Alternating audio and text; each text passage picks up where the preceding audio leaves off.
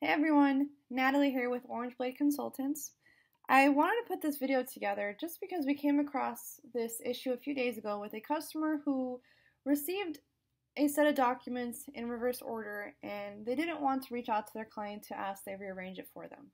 So we figured out there isn't an automatic way to do this within Revu just yet, but there are a combination of tools that we were able to use to make this possible. And that's what I want to do today, is show you how to do that. So as you see here, the last page is page 1, and that you'll see here is page 19. And what should be page 1 is here at the very end.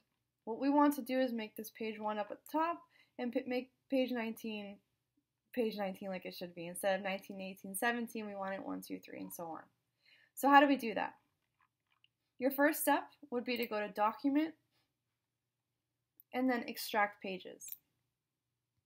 Once the Extract Pages window pops up, under Page Range, you're going to want to make sure that you have all pages selected, so it's not just the first page. Under the Options window, you're going to want to make sure to extract pages as separate files is checked. You want to make sure Use Page Labels to Name Files is unchecked. And you're also going to want to make sure Open Files After Extraction is unchecked, just to not add time to your work. This is going to open 19 pages when we don't really need to open each individual one. Once it looks like this, you're going to click on OK. You're probably going to want to create a new folder like I did. I named it Extracted Pages. Once that's done, click on Select Folder.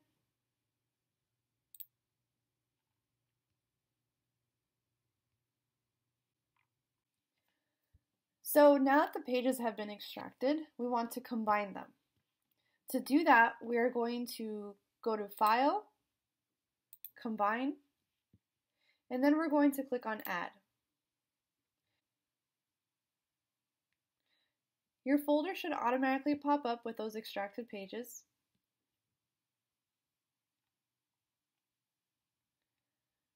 I have mine filtered by name, and you're going to want to make sure it is in the reverse order, simply because it's going to be combined in the order you select them. So once you have it with the last page at the top, you're going to want to highlight and then drag down. Once that's done, we're going to click on Open, and then those files will show up here in the Insert Files window. One thing you're going to want to make sure is unchecked is the Use File Name as Page Label. This way it's labeled in the correct order. Once that's unchecked, we're going to click on OK. And then a second tab is going to open up with the new combined documents. Here you'll see that the last page on the first document is now our first page on the second one.